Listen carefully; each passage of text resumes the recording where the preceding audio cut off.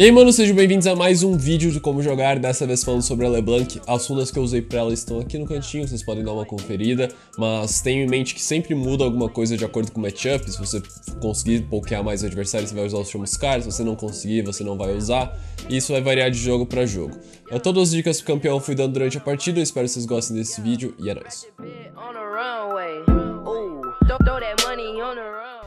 A LeBlanc é um campeão que ela consegue impor muita pressão na lane, então quando você estiver jogando contra um campeão melee, sempre tenta dar o máximo de basic ataque possível. Vocês vão ver eu pressionando o Zed desde o início, indo pra cima dele pra dar o dano no Thunderlord, mas eu acabei levando bastante dano com o Shuriken, então foi uma troca meio even. Só que o que acontece? É muito difícil você gankar uma LeBlanc, e é muito fácil você setar um gank pra cima de uma LeBlanc. Então tenta sempre aproveitar isso no jogo. Se você tem uma no time, tenta jogar no início na lane dela pra pressionar e dar vantagem pra ela, porque ela é um campeão de snowball. Se ela conseguir vantagem na lane, como esse First Blood aí, ó, gank level 1, o cara morre level 1, eu consigo o primeiro abate. Só de pegar essa vantagem, eu já vou snowballar pra cima do Zed e eu consigo usar essa vantagem pra snowballar o resto do mapa depois. Como voltou a ser LeBlanc antiga, ela não tem muito que um clear wave, ela só consegue limpar o wave usando o W dela. E às vezes você vai ter que, pra puxar a lane rápido, você vai ter que usar o W e a ultimate o seu R, no caso, com o W pra empurrar a lane mais rápido. Lembrando que como voltou a ser a LeBlanc antiga, o seu ultimate vai recastar a última habilidade que você usou, então isso afeta no combo. Você pode dar Q e R, daí você vai dar 2 Qs no cara e vai causar um pouco mais de dano, mas a habilidade que você vai upar durante a lane phase é o W e depois o W o Q, e você vai usar sempre o W pra dar dano. Você vai tentar dar o Q no cara, dar o W pra cima dele, depois dar corrente e vai mudando, alternando esses combos conforme você acha melhor. Como eu consegui matar o Zed sem gastar nada, aí ó, ele gastou sombra, eu só vou pra cima dele.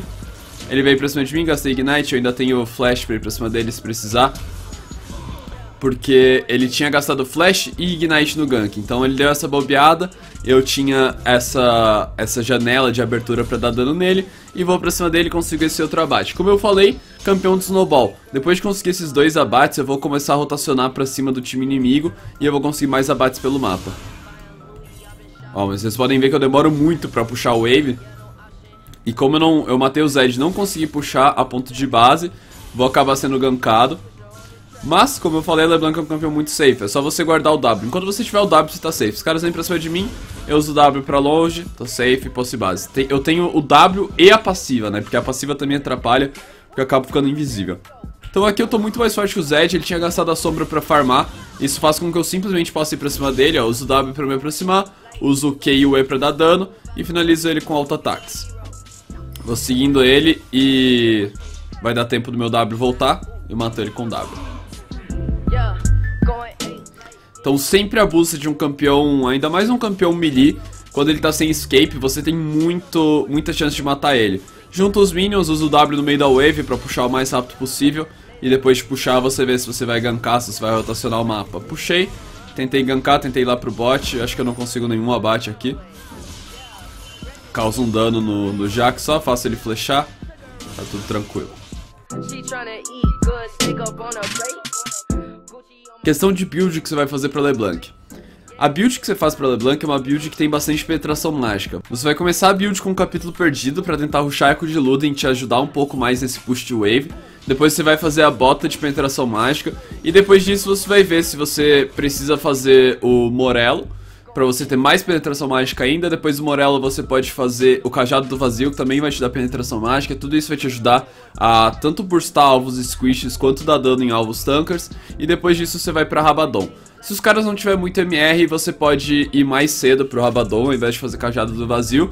E se você estiver precisando de defesa, você vai fazer um Zonias simplesmente pelo armor a mais e pela possibilidade de você usar Zonias meio de uma teamfight, dar tempo do seu pulo voltar e você recuar.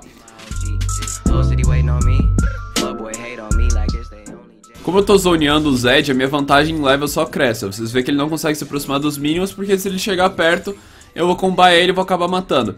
Então, nessa wave ele vai ficar na torre, ele tava sem sombra, eu posso ir pra esse dive. Eu acertei um Q nele, eu vou flechar pra me aproximar sem levar hit da torre, vou dar o W pra dar dano, Ignite e voltar o W pra dar o... Como o W é a skill que eu tô upando, é a minha skill que dá mais dano, então é a skill que vale a pena eu ultar no caso, né? Eu usar ela na ult. Então com isso eu consigo dar um burst na lane de muito dano pra cima dele. Mas em várias situações é bom você ultar a corrente, porque você vai deixar o cara preso mais tempo. Isso vai dar tempo da sua equipe chegar, ou vai dar tempo de você voltar alguma habilidade sua pra você matar o cara. Abusa bastante do roaming da LeBlanc. Vocês viram que eu matei o Zed no mid, então o que eu faço, eu já rotaciono pro top, ó. Óbvio que eu não vou conseguir ajudar em quase nada aí, eu só vou pegar assistência lá no cara, tentar pegar kill. Mas eu fui mais pra pressionar a lane, fazer o cara ficar recuado, não poder fugir, porque eu tinha corrente ainda. E consigo essa assistência e mais um pouquinho de gold pra mim. E já volto pro mid a tempo de farmar a wave que chegou na minha torre. Abuso o máximo possível dessa rotação rápida da LeBlanc, ó. Eu avanço a lane, eu já entro na jungle dos caras, porque sempre tá tendo luta, sempre tá tendo alguém por aqui. Eu dou W mais o ultimate, eu já alcanço o Jax e consigo esse abate free. E ainda roubo esse blue. Então, se você abusar dessa rotação rápida que a LeBlanc tem, você consegue dar um snowball no jogo muito fácil. E você provavelmente vai ganhar a partida em cima disso. Então sempre avançando a lane e tentando gankar alguma lane que tá puxada, tentando pular as paredes pelo mapa pra chegar o mais rápido possível. Aí no caso, ó, eu já tô muito mais forte que o Zed, mas o Zed pula pra ultar em mim, eu só volto no meu W, eu crio distância dele, isso faz com que ele não consiga me causar dano. Então eu fico bem safe na lane phase. Tem poucos campeões que vão realmente te surrar na lane quando você tiver de LeBlanc. Você tem que tomar cuidado contra Fizz, que o Fizz ganha as trocas bem forte no início do game até, porque ele usa o E pra desviar do teu pulo, ele usa o pulo pra desviar do teu W basicamente, e daí consegue trocar muito forte contigo. Caçadinho depois do 6, 7, se você não pressionar ele, ele ganha troca muito fácil contra a LeBlanc. E também Lissandra é muito boa contra ela, Morgana que não aparece tanto, porque como o W da LeBlanc é bem previsível, se você não consegue desviar no meio do W, você vai acabar levando uma skill shot. Você vai acabar levando uma skill shot no meio do trajeto. Mas aqui, nada fora do normal. Você tá ganhando a lane, você vai rotacionar e tentar matar os caras pelo mapa sempre que possível. Eu fiz isso o jogo todo. Saía da lane, matava o Zed, pressionava o Zed, rotava e matava o parça ali, o Jax. Ó, meu W já vai voltar, eu só espero o cooldown. Ia matar ele, só que chegou a ult da Jinx, acabei não precisando. Tenta sempre voltar no W o máximo possível pra você confundir seus inimigos e você dar uns escapes bons, assim. Aqui pra cima do Jax, eu vou dar o W pra ir pra cima dele, pra estourar a marca. Ele desviou, eu dou a corrente e volto no meu W pra ele perder o foco de ataque. Quando eu volto no meu W, ele tá clicando pra me atacar aqui, geralmente ele dá um passo na minha direção, eu volto pra cá, ele já tá um pouco mais longe de mim. Então você pode sempre ir fazendo isso pra kaitar o cara e pra ajudar na hora de escape e tudo mais.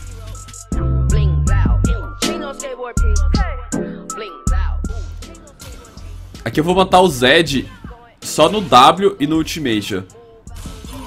Dei W, R e o eletrocutar matou ele, porque eu já tô tipo num ponto muito na frente dele.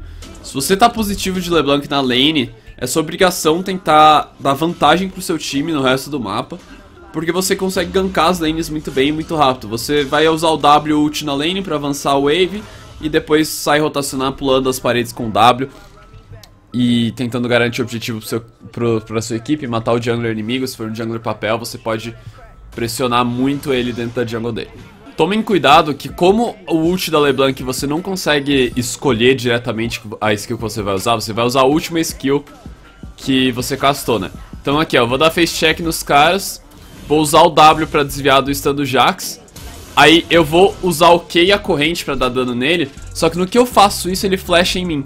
E quando ele flashou em mim, aí eu precisava dar o outro W pra correr. Mas como eu usei o Q e a corrente, agora o meu ultimate é a corrente. Então eu não vou conseguir dar o W pra correr de novo.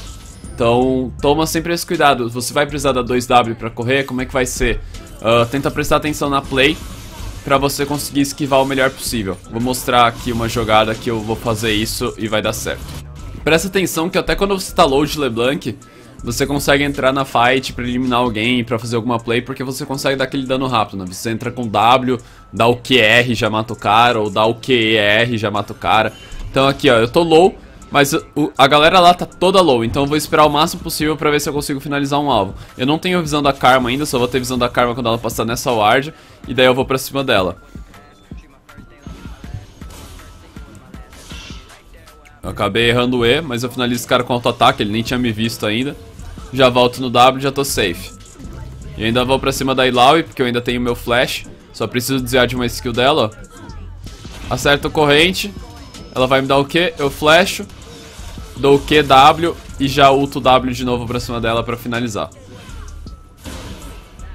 A play que eu falei, que eu tinha comentado de dar os dois Ws pra fugir, dar o W e o R pra fugir, vai ser agora, ó. Vai desenrolar uma fight aqui, os caras pulam pra cima de mim, conseguem me causar muito dano. O Zed me ulta, no que ele me ulta eu vejo a Karma, aí eu vou dar o W pra longe e já dou o R pra mais longe ainda. Aí eu vejo que tem um Kog'Maw aqui, aí eu volto no meu primeiro W. A Karma vai me soltar um Q, então eu vou desviar dando um passinho pro lado. Tava com Ignite, consigo sair vivo com bem pouco HP. E daí os caras dão surrender e esse jogo acaba.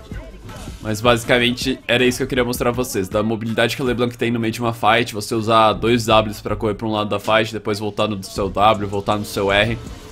Pra sempre confundir os inimigos e tentar causar o máximo de dano na teamfight.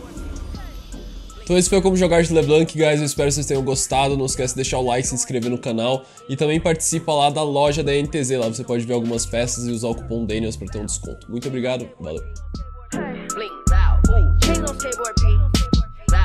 Change on skateboard P.